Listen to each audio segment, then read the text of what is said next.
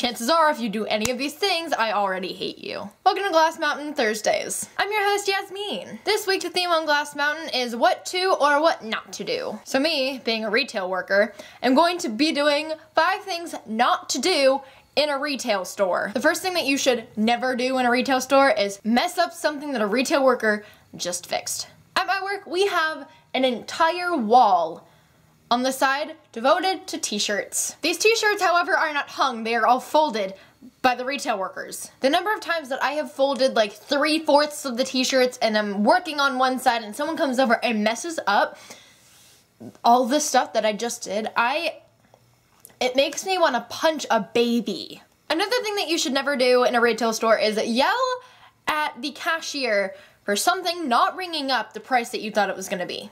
There's almost a 99.999% chance it is not their fault. The 0.001 is if they personally marked it wrong. At my work, we have a section devoted to like birthday cards, and we have a whole section of $1 cards. Even though we have someone come in 4 times a week to fix the cards, all of the cards get mixed up. So during Christmas season, I had a guy come up to me with a card and I'm checking out his whole order. His whole order ended up being like $200, by the way, which usually at a minimum takes around 7 or 8 minutes just to ring everything. At the end of his order, I ring up the card and he goes, wait a minute, this card is priced at $3. I'm looking at him like, well, yeah. He gets super mad at me for saying that all of our cards are just mixed up together, and he throws the card at me and walks out. You should also never, ever, ever leave things on the ground. If you pick something up,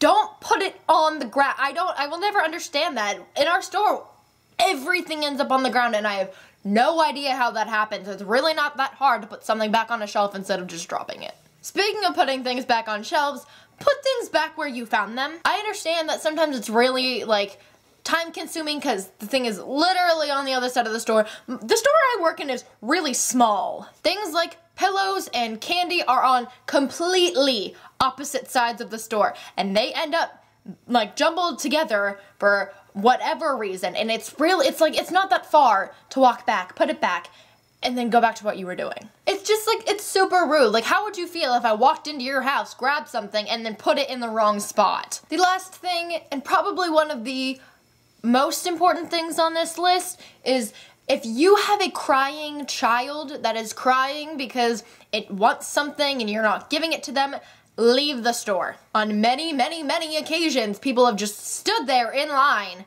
with their screaming children. First off, that's bad parenting. You don't just let your child scream in a store. Second, you're disturbing every single person that is shopping. There was once a lady who stood there in line for 20 minutes and let her child scream for 20 minutes. This is back during like the holiday season where everyone is already like really agitated that they have to go out in these huge crowds, and then you add a screaming child for 20 minutes on top of that. I did not have any happy customers. There's no excuse for it. If I ever see you in a retail store doing any of these things, I'll spit at you. Thank you guys so much for watching. Don't forget to go back and watch everybody else's video from this week, and don't forget to watch the coming videos this week. I will see all of you guys next week. Goodbye.